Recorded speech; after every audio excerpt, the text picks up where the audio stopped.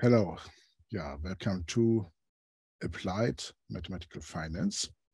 And we have already started our section on simple interest rate products. So having defined some interest rate, the most important guy for us is the simple forward rate. We will slowly move from the idealized object of a zero coupon bond to more relevant products that are traded on the market.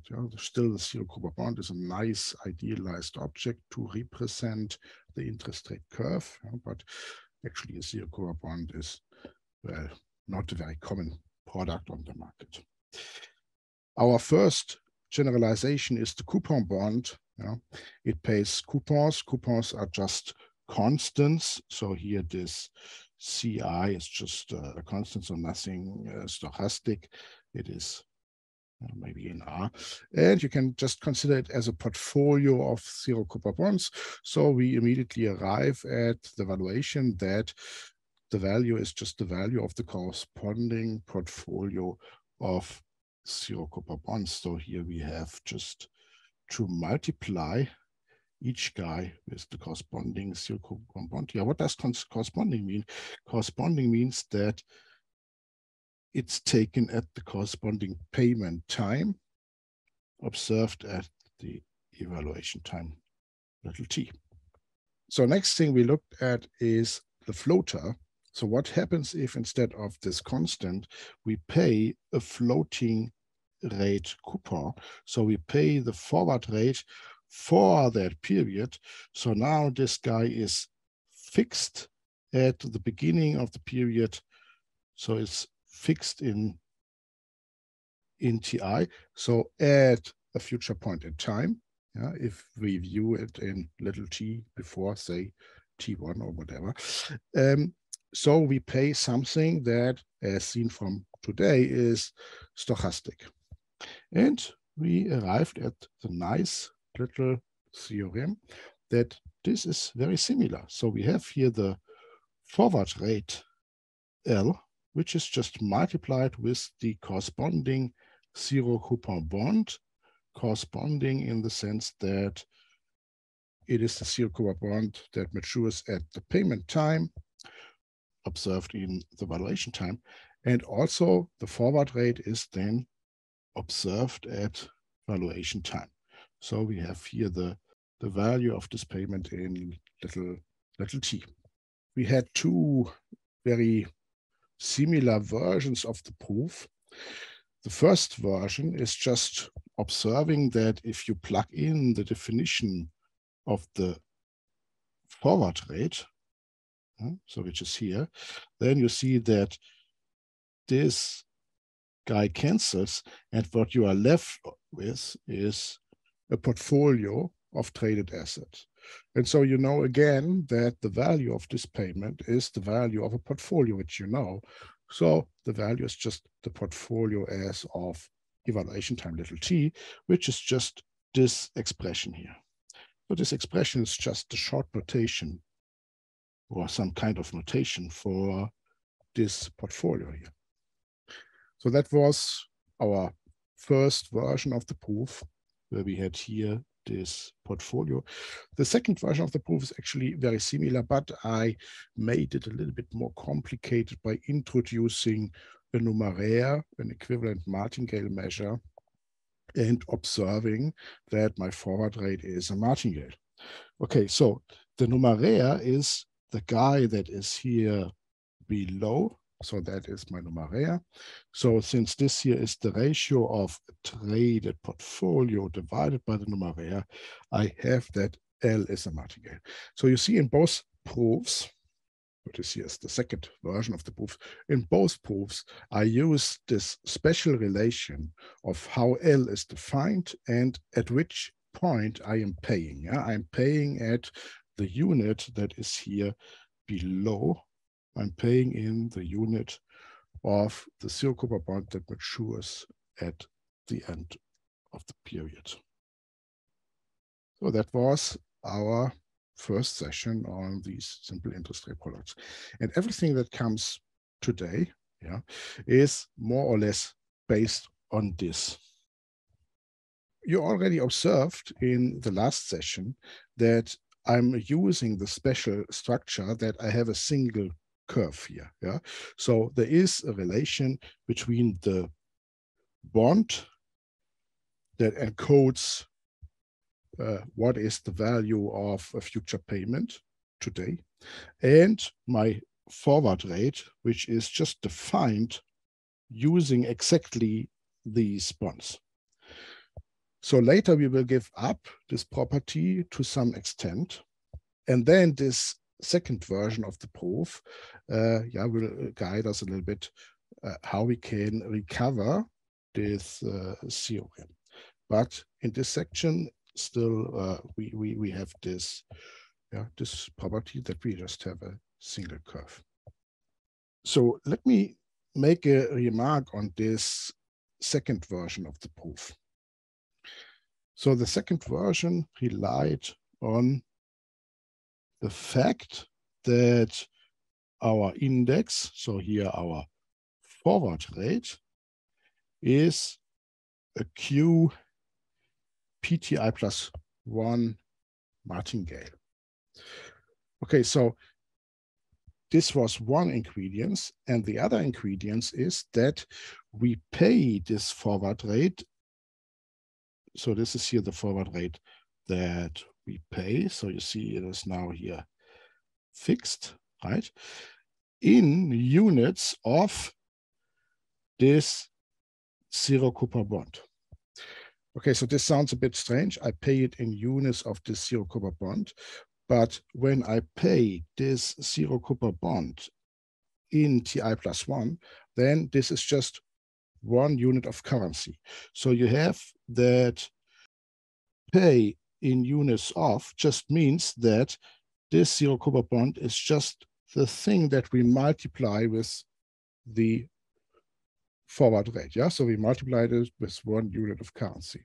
So I could also just say I multiply it with PTI plus 1 observed in TI plus 1. In the first version of the proof, I have then argued that this is the same as paying at an earlier point in time. Yeah? So paying at, say, TI, L times period length times P of TI plus 1 observed in TI. So this is the same. So you see, I really pay in units of this zero coupon bond. So you see, the two things are coupled. It's not only that I pay L times the period length, but it's also important at what time I pay it. So the two things have to be stated together to give me all the information I need for the evaluation. Then if you write this down, you see that you could now define an arbitrary index. Say this is called here I, and you see I pay I fixed in TI in units of N, where N is now my zero coupon bond. And if you then divide by this N, which is your numeraire, you see that the numeraire cancels, and then you have the martingale property. So now I have here the martingale property for this index I. Since valuation is numeraire at valuation times the expectation, I now have that this is my martingale multiplied with the units in which I pay, but now at evaluation time. So we will later come back to this special property, but you also see that you could now generalize this here to any linear function of a martingale, and you still have the same representation.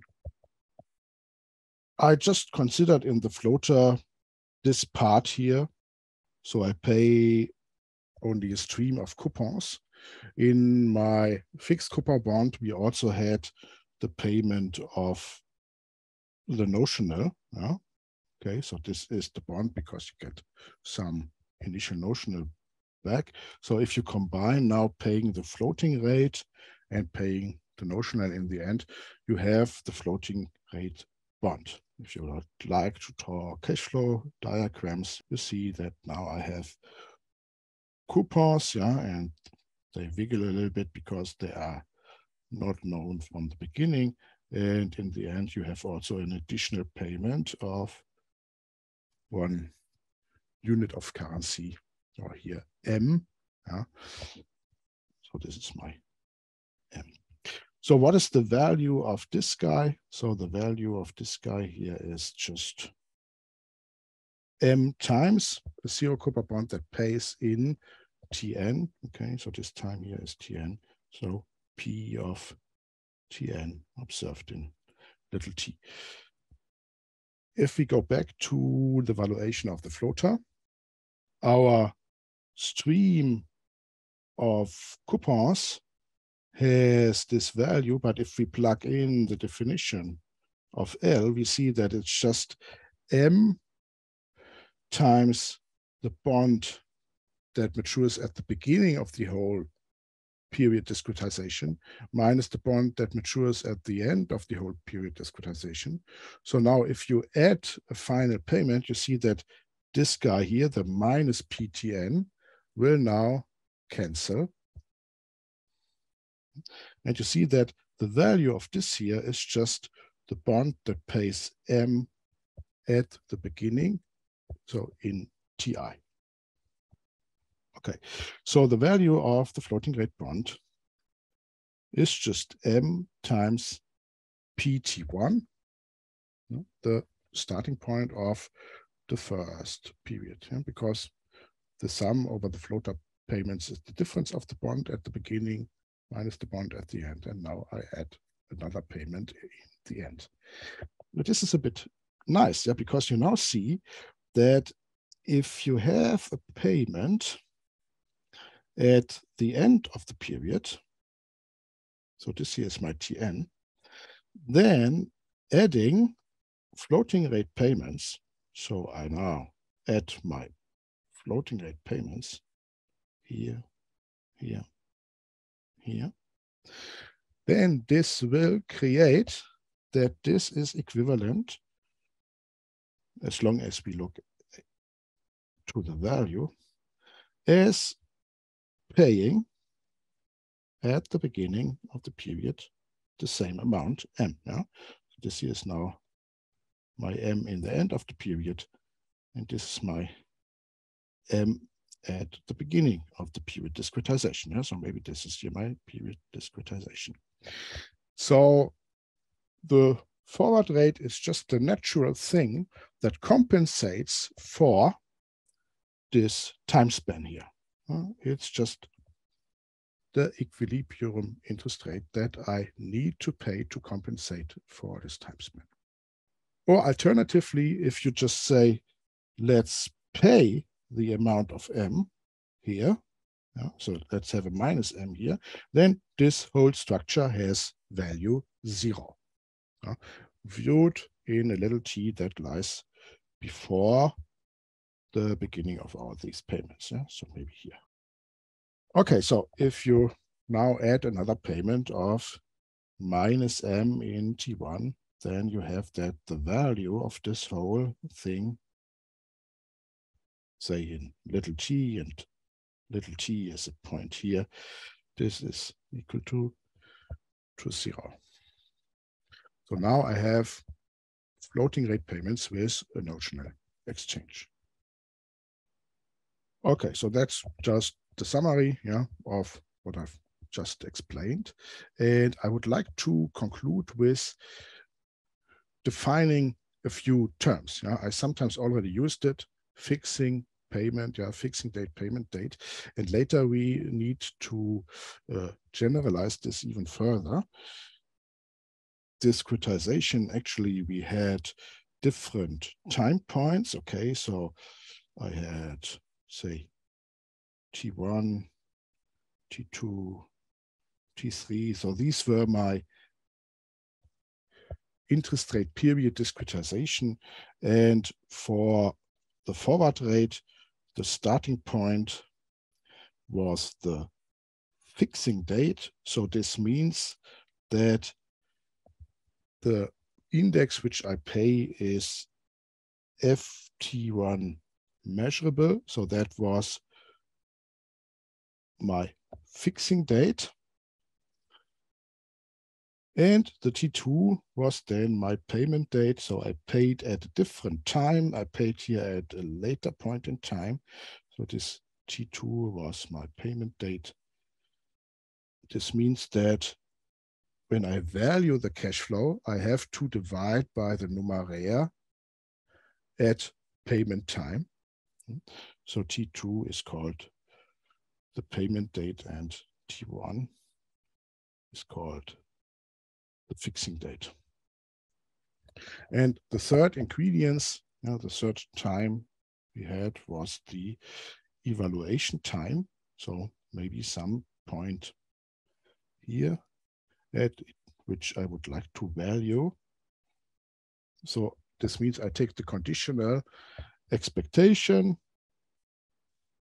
with respect to the information I know in little t. So these are now the 3 times. Yeah. Of course, fixing has to become before payment because I cannot pay something that is not measurable at that point in time because then I do not know what to pay. Yeah. Fixing has to come before payment. Does evaluation need to come before this? In a certain sense, maybe yes, but there's also a nice little trick. We could move the payment date around, and we use this trick in the proof of the value of the floater when I argued that paying L at the end of the period is the same as paying L times P, Ti plus 1 observed in Ti, at the beginning of the period. So this trick is very helpful sometimes when you have to value things. So let's state it as a separate lemma. So we can move the payment date around. So assume that I have times. So there is T1 and T2. So I consider a payment with fixing date T1. So let's denote it with V subscript T1. So you know that the random variable is ft1 measurable, but this guy is paid in T2. Yeah. So I would like to observe the value in T2. So then the 3 expressions here are equivalent. So it's paying this amount in T2. Well, if I pay this amount in T2, the value is just that amount in T2.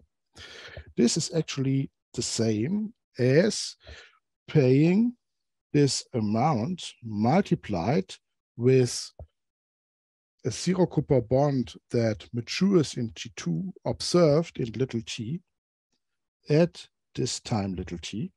So this is now my V times P T2 observed in little t.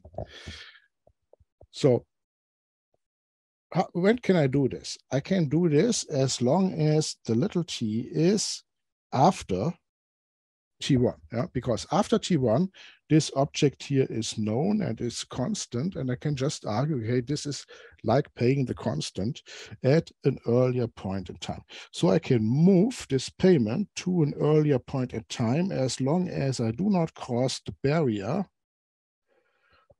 where the fixing occurs. Okay, so we use this trick. So this is also equivalent. So the value of paying V times the value of paying V times PT2 observed in little t, paid in little t, is the same. You can also move the payment to a later point in time. Say now, still early for me. Say now my little t is here. So you could move the payment to a later point in time. You have the amount V at this point, okay, what you can do is you can now invest it in a zero coupon bond that matures here. Yeah. So a zero coupon bond that matures here, pays 1 unit here, has value P of little t observed in T2. So actually exactly the opposite here at that. Okay, so if you buy 1 divided that, so say 1 currency, so maybe you could add here 1 currency. 1 currency unit divided by the value of the zero coupon bond that matures at this point, yeah, then you buy that many units of V of T1 observed in T2 and invested in this zero coupon bond. So this means that in the end, when you move here to this little t, you have V times 1 divided by PT observed in T2. Yeah, so this observed in T2 means that you bought this zero coupon bond in T2 with a maturity in the future. Yeah, funny. So now valuation and payment time flips. So this is also equivalent. So you pay this in little t for the little t after the T2, and here for the little t before the T2, but after the T1. So you can move a payment around without changing the value. Okay, this is a trivial thing, but okay, let's have it stated here because the trick is really, really helpful. What it also means that if you have payments, say at different times, yeah, you have a payment here, a payment here, a payment here. Obviously, you see that you cannot just take the sum of these payments, because paying at a different time is actually, if you consider value, paying a different amount. Yeah? It's like paying a different amount. So if you like to aggregate, if you like to take the value of different things is the sum of the values of the individual things. If you like to aggregate, you need to bring everything to the same time, and then you can take the sum. So this is also what you see from this trivial lemma here, that you need to bring everything to the same time. So this is a small remark on the additivity of cash flows with different payment dates. So obviously you cannot just add 2 payments. So 2 payments with the same payment date, yeah, they can of course be added, but for 2 payment dates with different payment date, a summation is not meaningful. Yeah? So we need to use this lemma to bring them to the same time. Or there is something better. If you look at relative prices, and what do I mean by relative prices? So relative prices. So relative prices here means that I do not consider the payment V, say fixed in T1 and paid in T2. So I had here the argument T2. I do not consider the payment. I consider the relative price.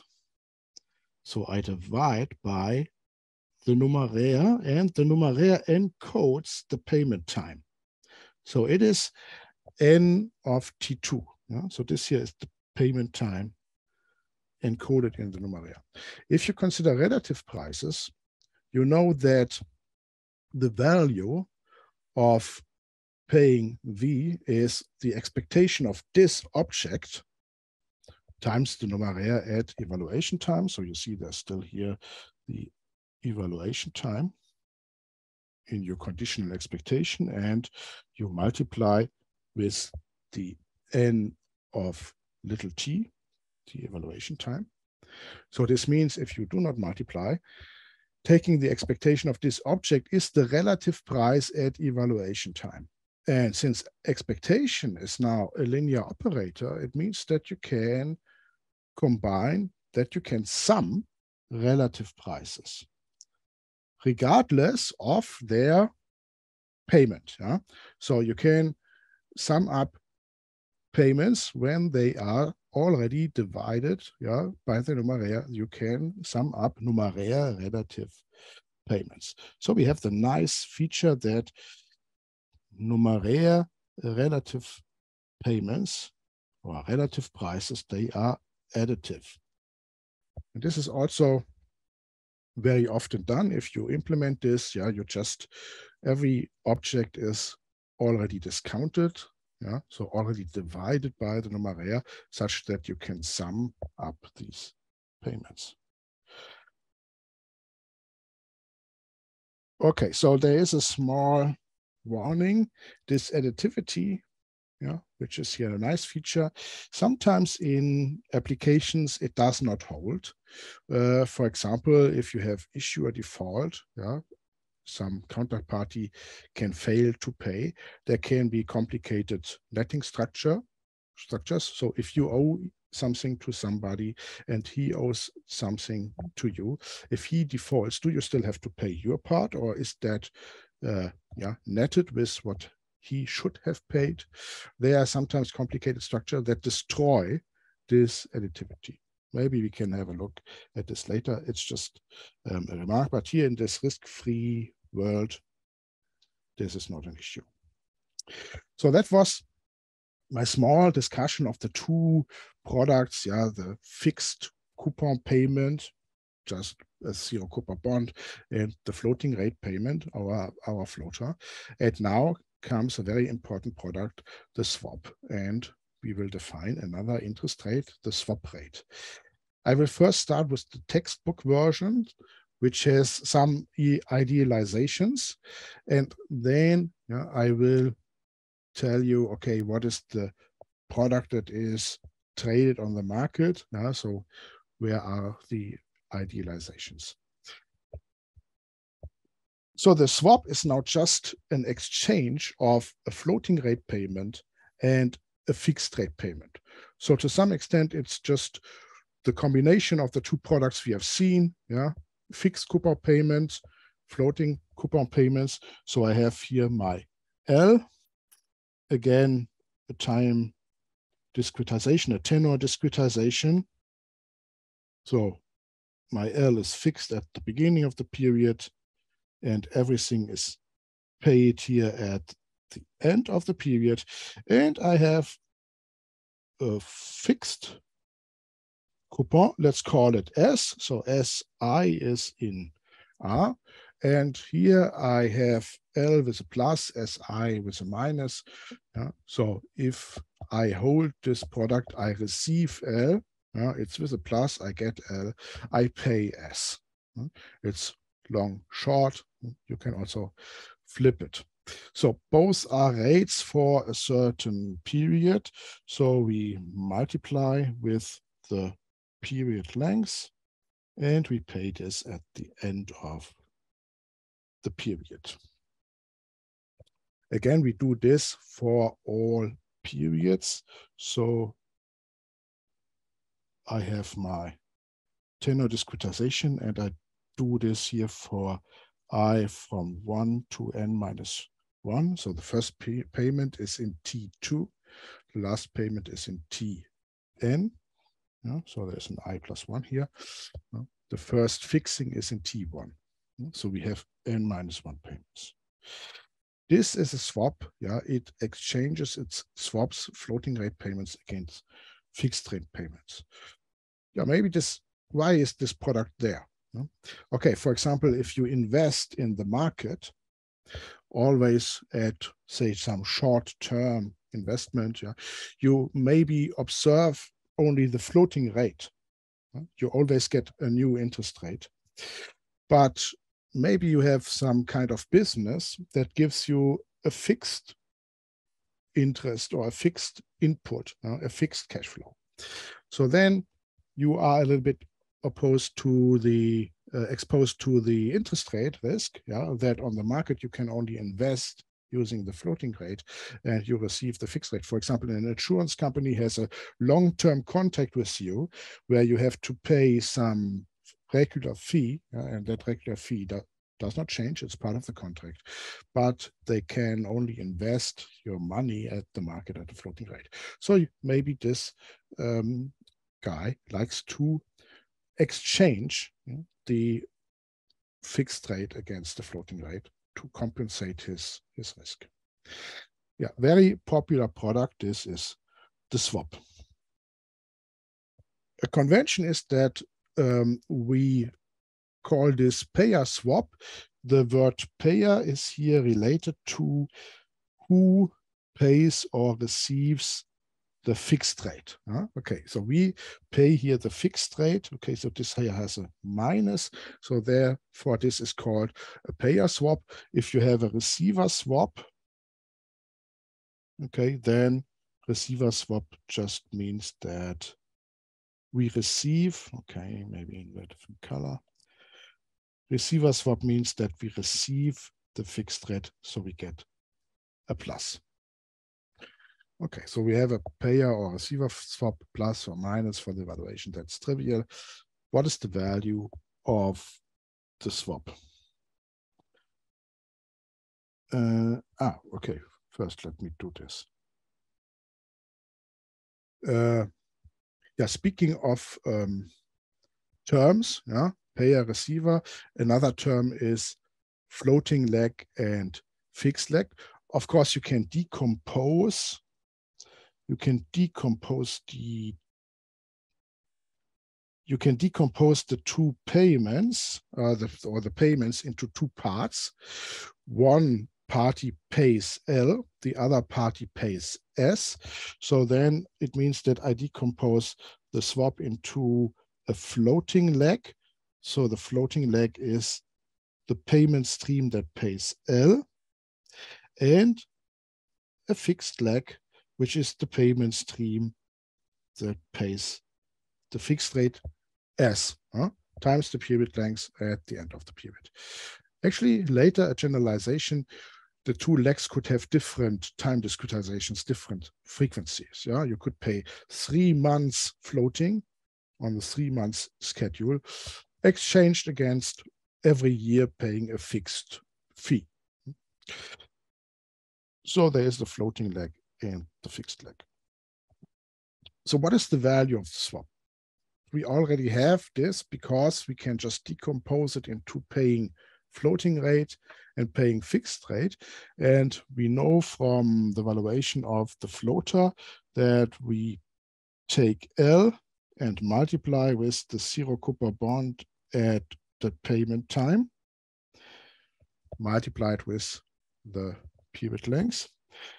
And the S is just S multiplied with the zero coupon bond at the payment time. So I immediately have that the value of this floater is the forward rate observed at evaluation time minus S, both multiplied with the zero coupon bond at evaluation time, gives me the value in little t. And now I can use this to introduce another interest rate. And this is really nice. Yeah, you already saw this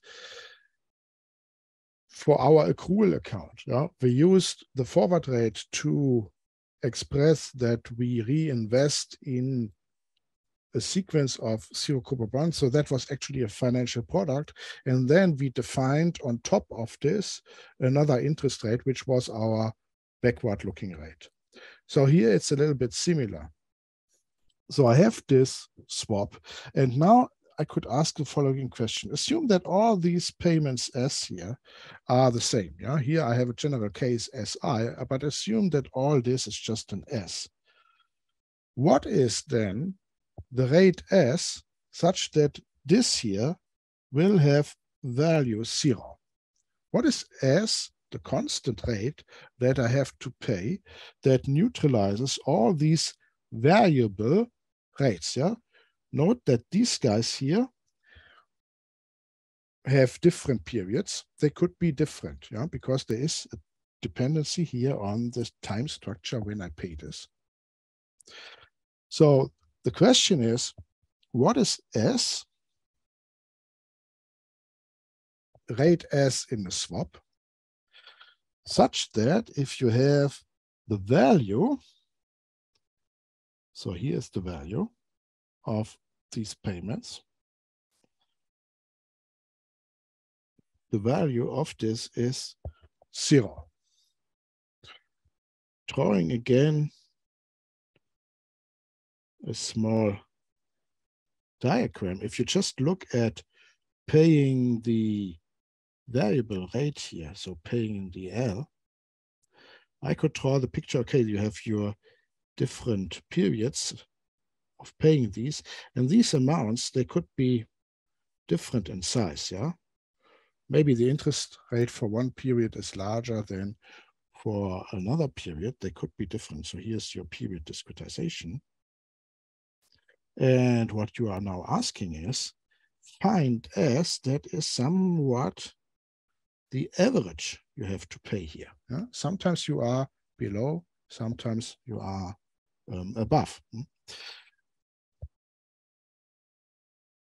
Maybe like this. Okay, so it is a constant rate that represents somehow the averaging, but it is a special averaging. Yeah, there is still here the P on the outside. This S that fulfills this equation would then be F little t measurable. Yeah, why? Okay, because the whole equation is F little t measurable. All these quantities here are random variables I observe in little t. Solving this equation is, of course, trivial. You just multiply this here out. Yeah, so you have M is canceling, L times P, the sum over this, S times P, the sum over this. Yeah, all the guys, of course, with the period lengths.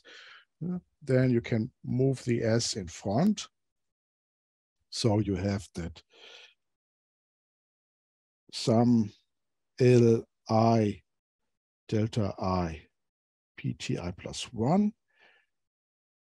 minus sum S delta Ti Pti plus 1 should be 0. Yeah? So you can move the S in front.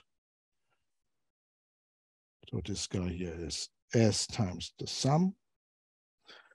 You move the guy with the minus to the other side. Yeah? So you have that this, the two legs, the fixed leg and the floating leg should have the same value. And then you divide by this sum here. Okay, so you have that this is the value of the floating leg, which is here,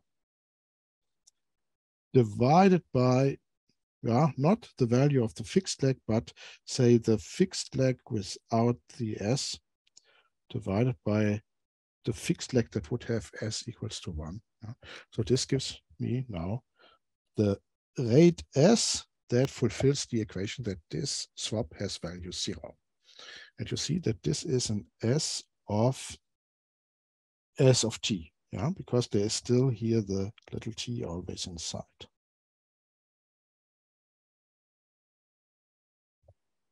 If you use the definition of L, you see that the floating leg is just the bond at the beginning minus the bond at the end. But this is not a transformation that I like. There's another one which I like a little bit more. What you see is that S is a weighted average of L with very special weights. Yeah? So you see that here you have a sum where L is multiplied with the period length times the zero Cooper bond of the payment.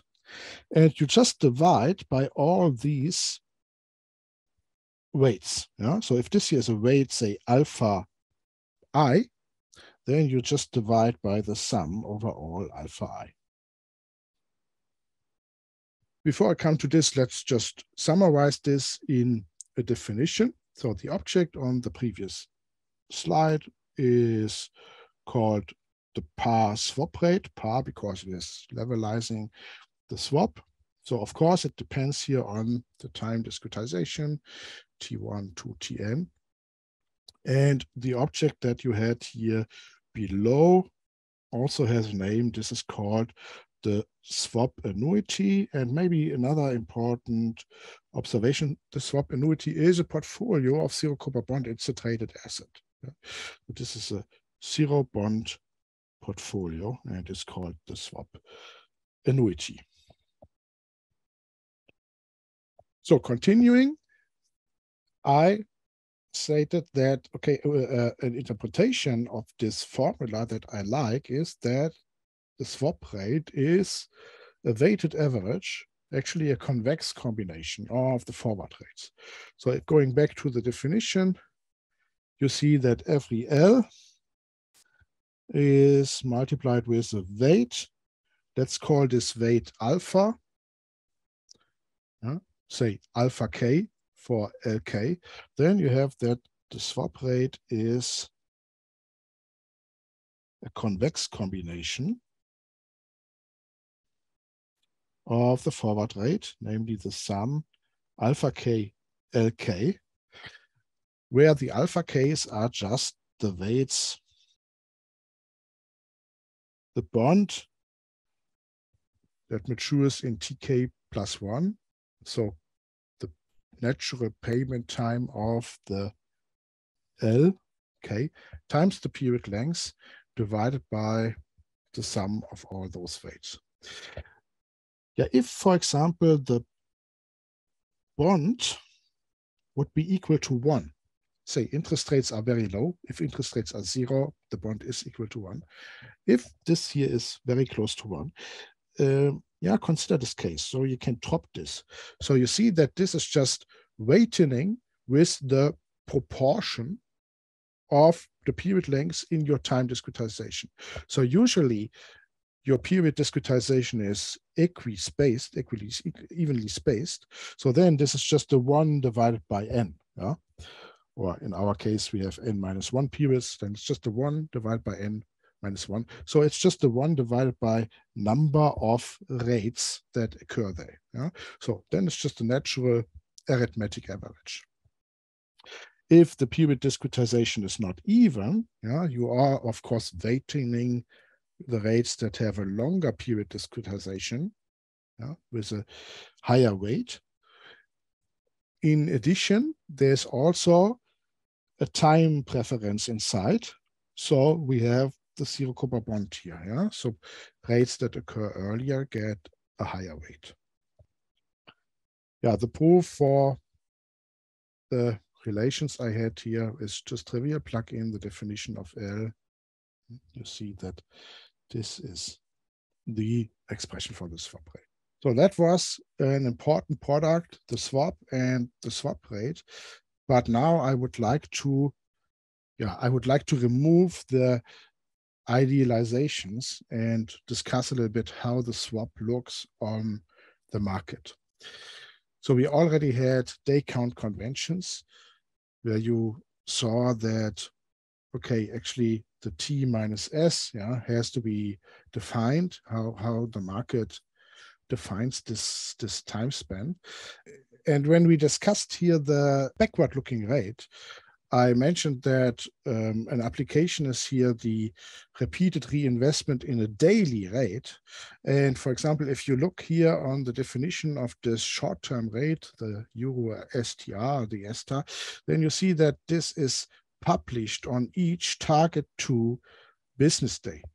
So the time discretizations we are talking here about actually depends on what is a business day. Why? Yeah, because fixing means observing something, but you only observe this when the market is open. And payment means that you pay something, but the payment only occurs when the market is operating. So you only pay on a business day. You do not pay on a Saturday or a Sunday, for example. And this target 2 here means that there is, maybe a special definition which days are considered business days. So we have to talk a little bit on how these time discretizations are defined. So we looked at the textbook swap, and in our definition on the textbook swap, we had here our L of ti plus 1 for the period from ti to ti plus 1, fixed in ti. So this is fixing paid in ti plus 1. So very special. I always fix at the beginning of the period, and I always pay at the end of the period. At the end of the period is the beginning of the next period. So swaps traded on the market are a bit different, that the fixing and the payment has to occur on a business day. For that reason, there is a business day calendar, and there is a so-called roll convention, which basically means, are you rounding up or are you rounding down? Yeah. So are you taking the business day that was before, or are you taking the business day that is after, if you land on a non-business day? We can have a short look at an implementation. Yeah, so maybe you can study this a little bit. Yeah, it's not so interesting for our mathematical calculations. This we just assume that we have a given time discretization that is already correct. But if you like to value really a swap using this market standard, then you maybe need this. So here is, for example, a business day calendar. Here is an interface describing a business day calendar. So it has some enums here, days, business days, weeks, and so on. And then it just has a function that tells me, is a day a business day? And it has a function that can adjust a given date to a business day using some date roll convention. So you can look up these date roll conventions, the following, the preceding, or there's also the modified following and modified preceding, which means you go to the following, but only if you do not fall into the next month, otherwise you take the preceding. And then there are different implementations of this interface. Yeah? So first I specify the interface so that I can plug in different calendars into different algorithms. And then there are maybe different calendars. Some depend on a city. And here you also see the target holiday calendar, which checks if we have a weekday or if there is Eastern or Labor Day, Christmas, and whatever. Based on this, we then create the schedule of a swap. So what you first do is you say, I would like to trade a swap that has these periods. And these are the interest rate periods that are used in the day count conventions. So this here is, for example, T4 minus T3, which is the day count fraction or day count convention from T3 to T4. So this stays, yeah, it is okay to have interest rate periods that start on a Saturday and end on a Sunday. That's perfectly okay, because you just need the convention to measure the distance. Yeah, so you can define that you also accrue interest on a Saturday or on a Sunday, but you do not pay it. So for the payment date, it is that you take the T4 and maybe you take the next business day that comes after T4 for a payment date. Yeah? So this here is the payment date. So if this is period 1, this is period 2, yeah, so maybe this here is period 3. So then I would say this is payment date 3. Yeah, so I would call it now T superscript P3. Then I have a fixing. Yeah, so fixing is maybe a little bit before TF3. So this is the fixing it is on the business day before. And suddenly you see that you have in this schedule, you have suddenly 4 different dates. It is the period start date, the period end date, the period fixing date for your index, and the period payment date for your payment.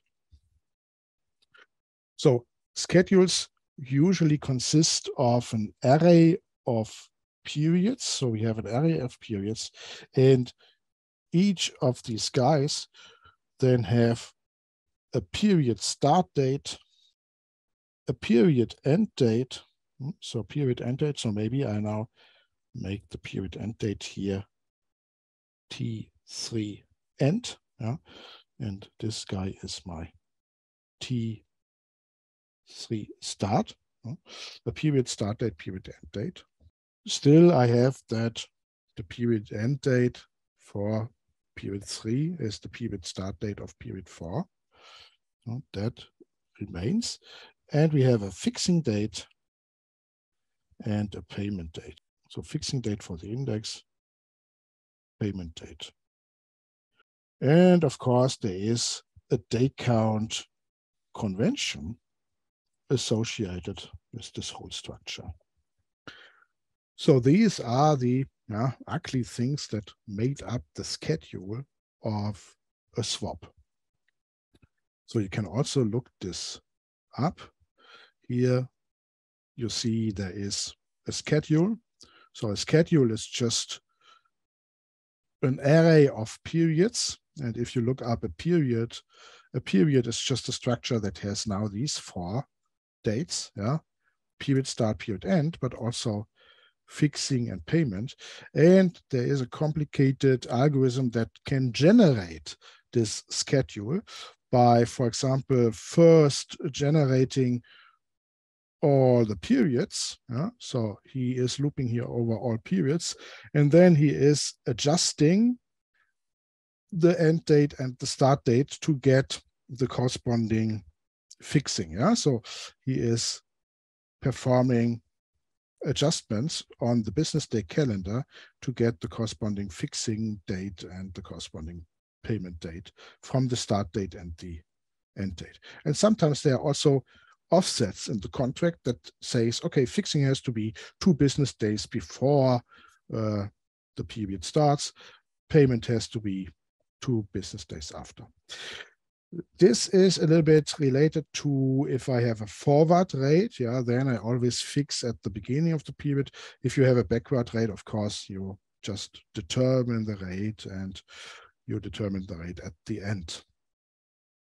So this is maybe a small excursion on market conventions. And if you are interested, you can, or if you need this at some point in time to value a true market swap, you can have a look at this code here. Based on this or using this, I would like to define now a more generalized swap, but I also will generalize the index that we pay.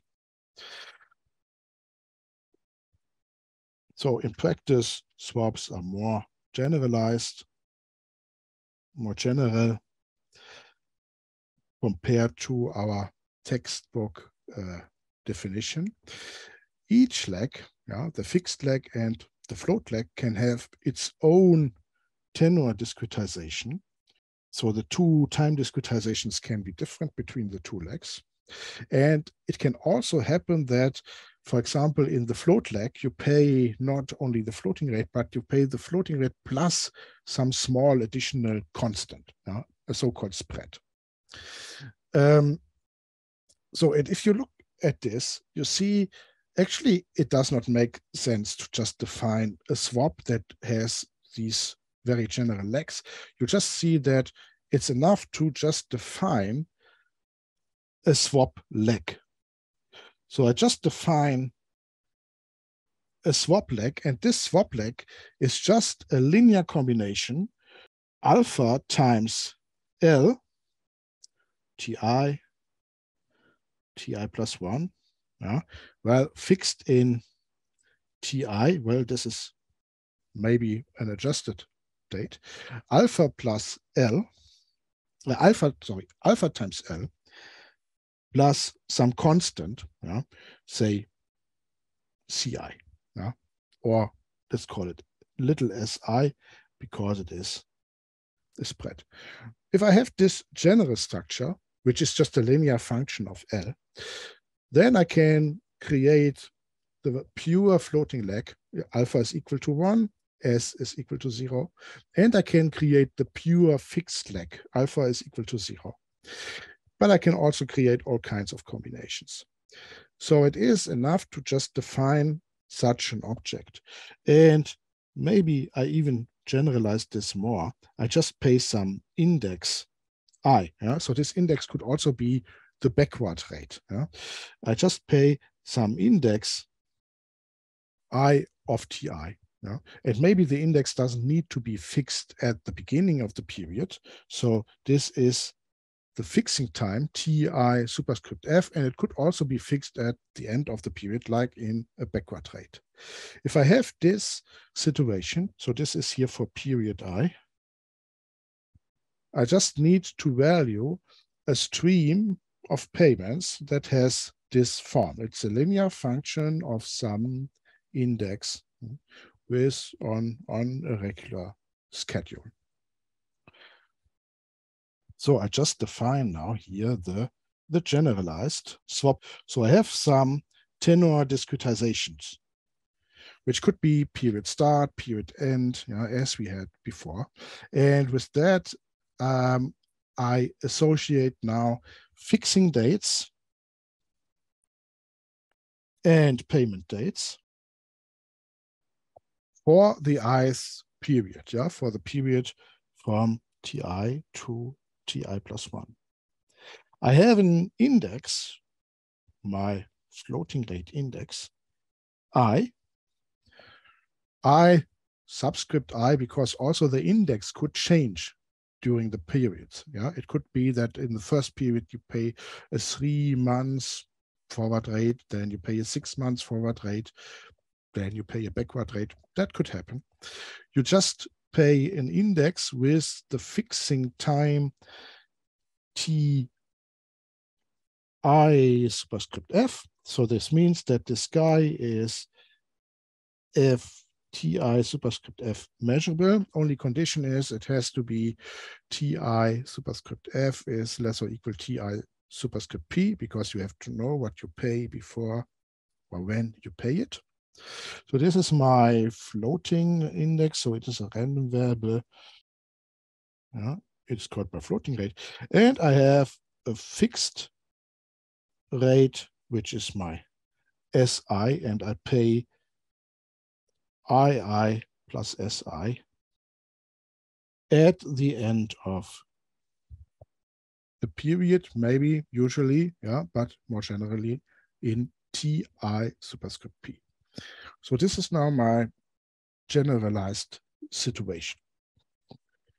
My generalized swap is just two such swap rates with maybe different indices, one floating, the other, for example, only fixed, but also, for example, with different frequencies.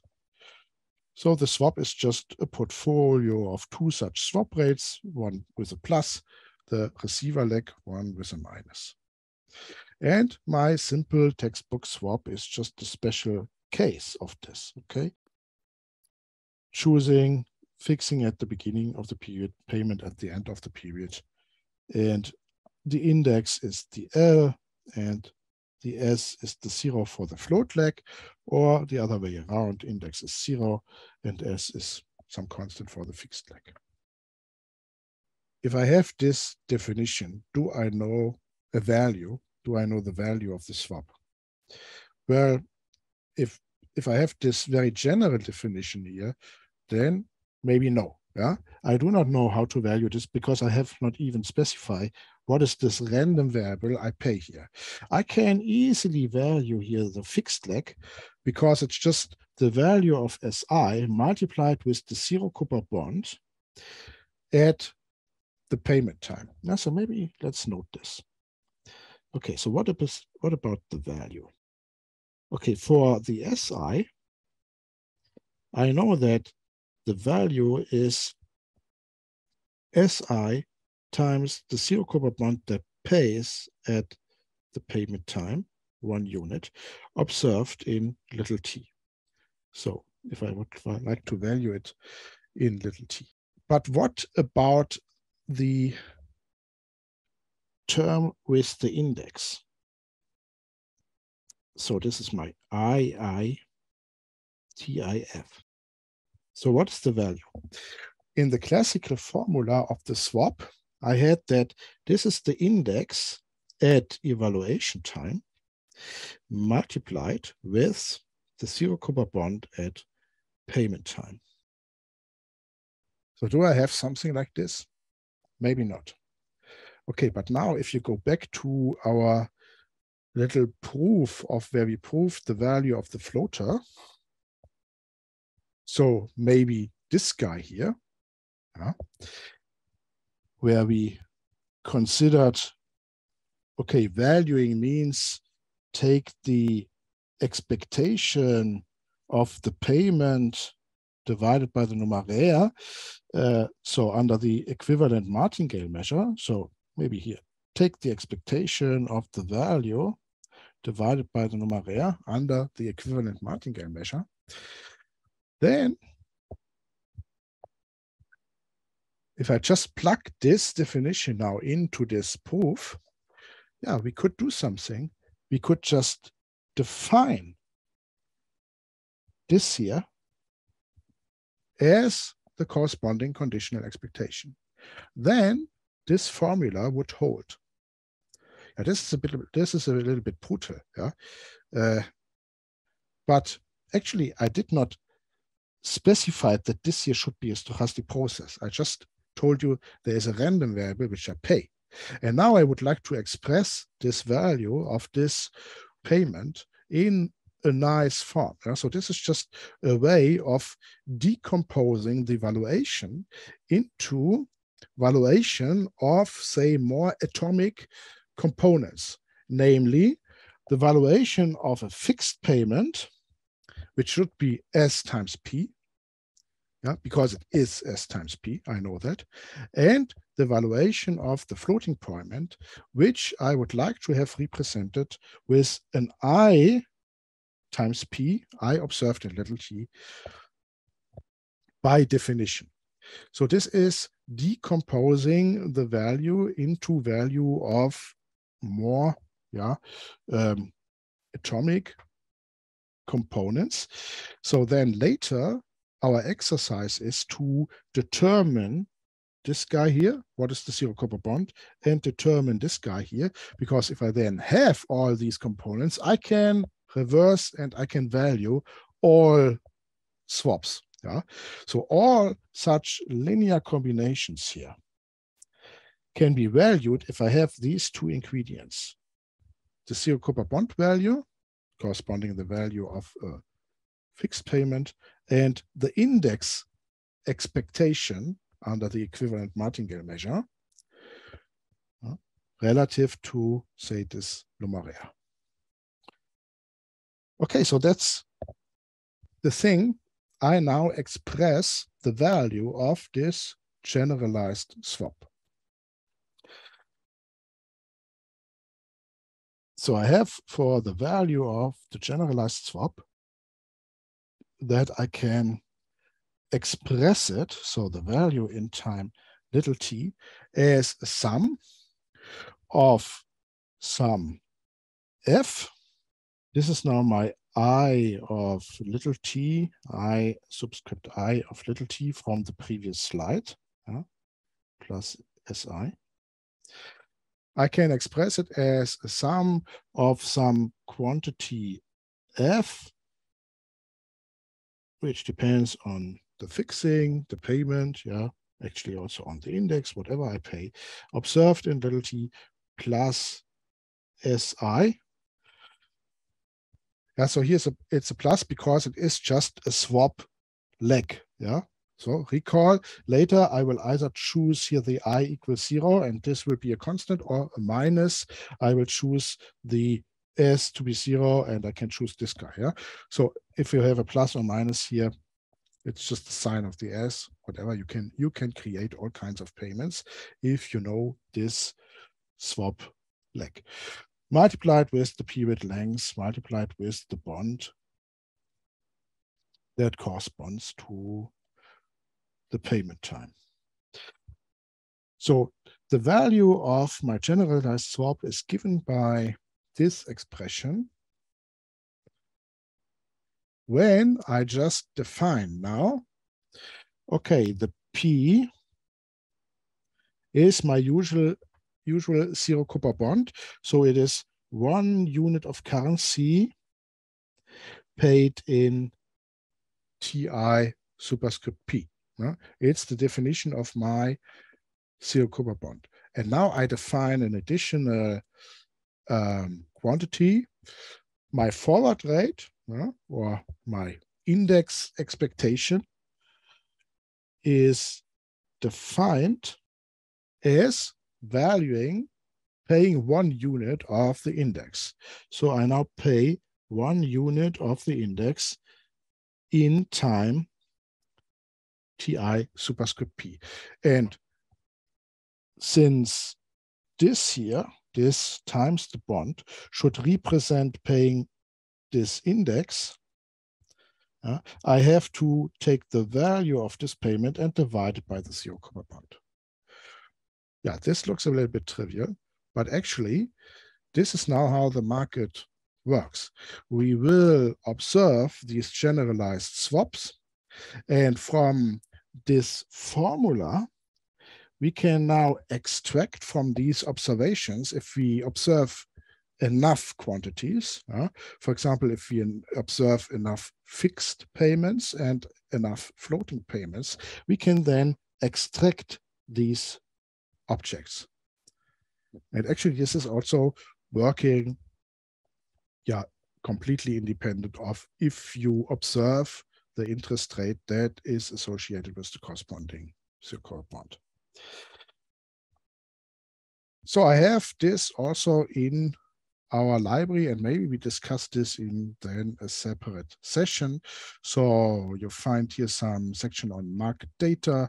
You find their products, and in the product there's the swap, which is just linear combinations of 2 different legs, the receiver leg and the payer leg, one with a plus, one with a minus.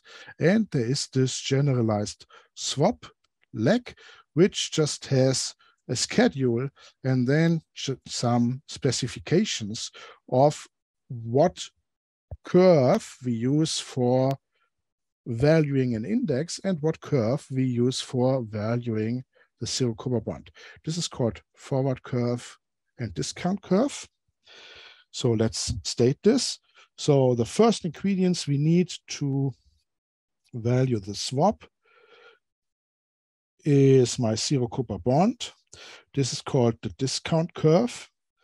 And the second ingredients to value my swap leg is the value of a payment of the index divided by the zero coupon bond, which is called my forward curve. It is the natural analog to the forward rate, but now specified for a very general index. With these 2 ingredients, I can value all kind of linear combinations, or other way around. If I observe the value of different linear combinations, I can extract these 2 quantities. The second procedure is called curve calibration.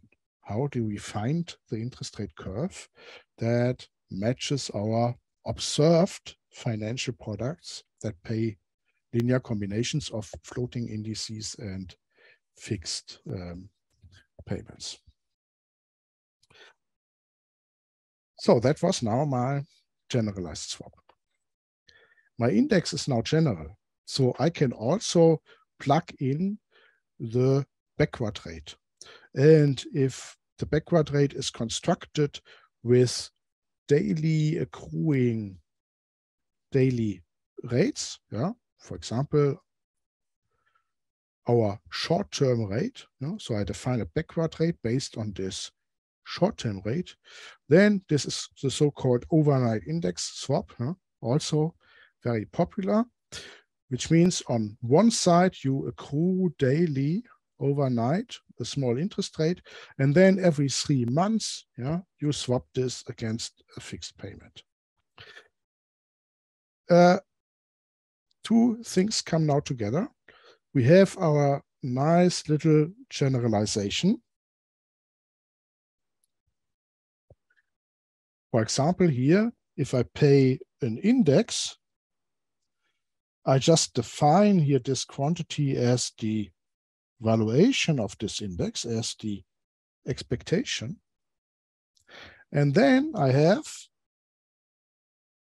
our little lemma on the backward rate. So paying the backward rate, you recall, the backward rate is if you have this accrual account, so you always invest here in the next zero coupon bond, yeah, so small investments like this. You accrue some interest over this time. You take the performance of this account, you define the backward rate. If you have the backward rate and you consider paying the backward rate at the end of the period, and you take the expectation of this, then this agrees with paying the forward rate L. So actually we had, if we value paying this index, then we get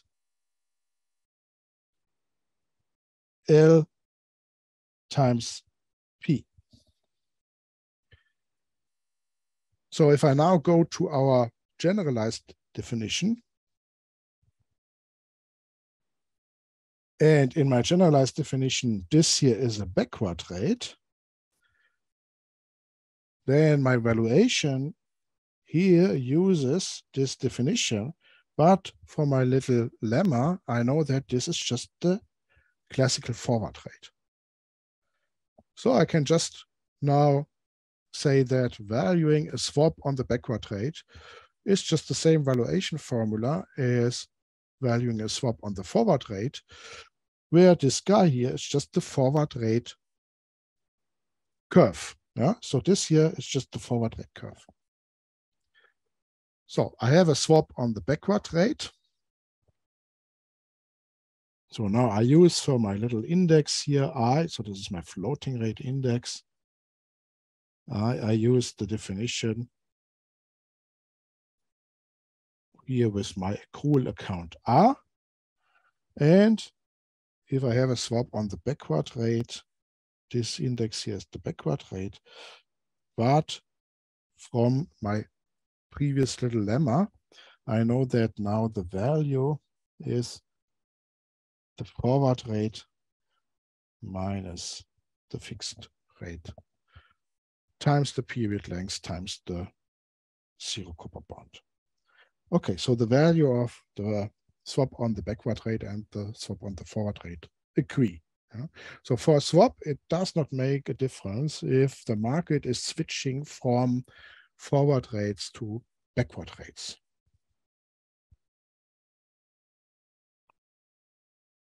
Yeah, let's conclude maybe again with a few names.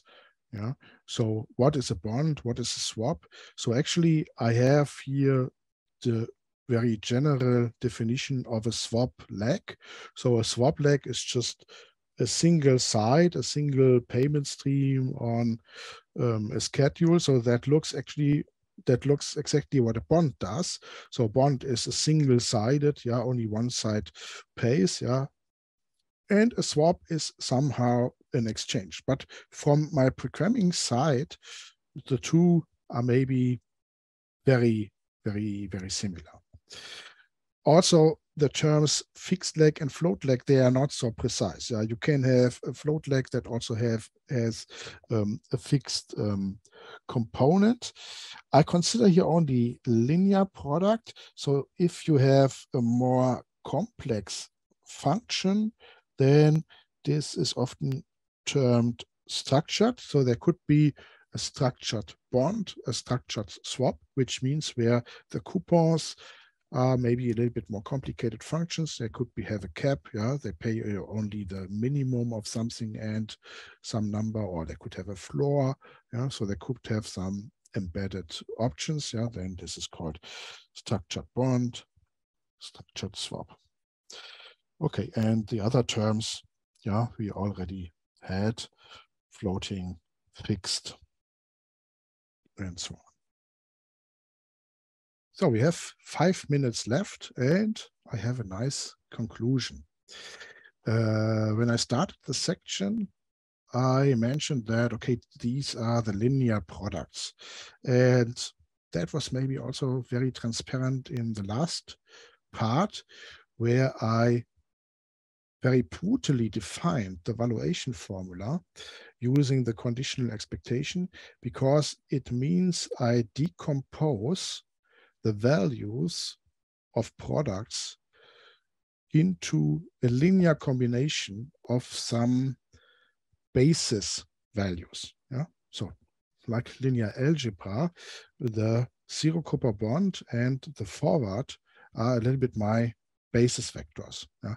Not exactly, it's the forward times the zero coupon bond, but then you can decompose all these products into the values of these individual components.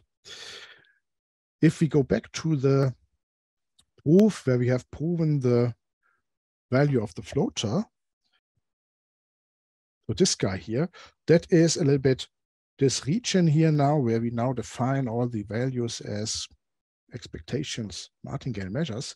But we also had this version of the proof, which worked without all this stuff by just considering that I buy a product of which I know the value. And this technique, considering the value as the value of some product which I buy, yeah. So this is called replication. You consider the replication portfolio. And for these linear products, we could do static replication, which means I have a replication strategy that I know from the beginning. There is no stochastic dependency in my replication strategy. So this is in contrast to dynamic hedging, dynamic replication, which you maybe already know, where you define your actions based on something that you observe at the time when you do the action, but which you do not know before. Here, static replication, I know all the actions from the beginning.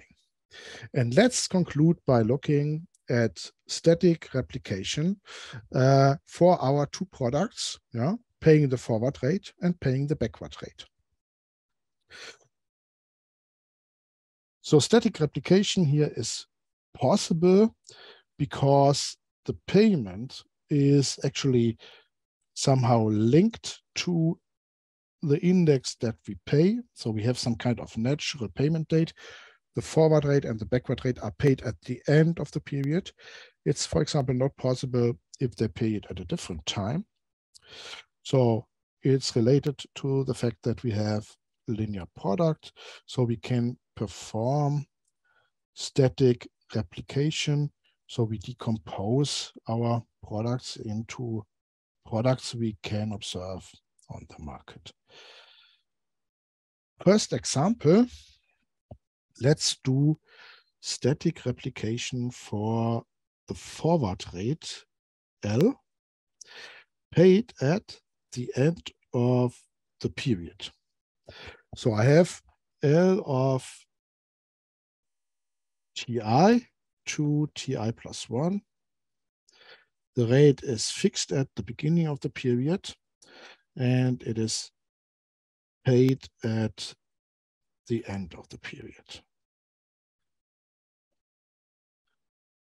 We know from our theorem, our little theorem value on the floater, so paying this guy here times period length, okay, at the end of the period is just the value of the forward rate observed today times the value of the zero coupon bond observed today.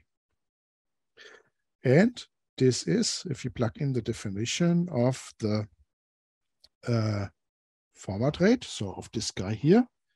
Yeah. So this is the bond at the beginning minus the bond at the end, divided by the bond at the end. So the bond at the end cancels, divided by the period length. This cancels also. So it is a portfolio of two products. It is the bond at the beginning of the period minus the bond at the end of the period. So let's start with this portfolio.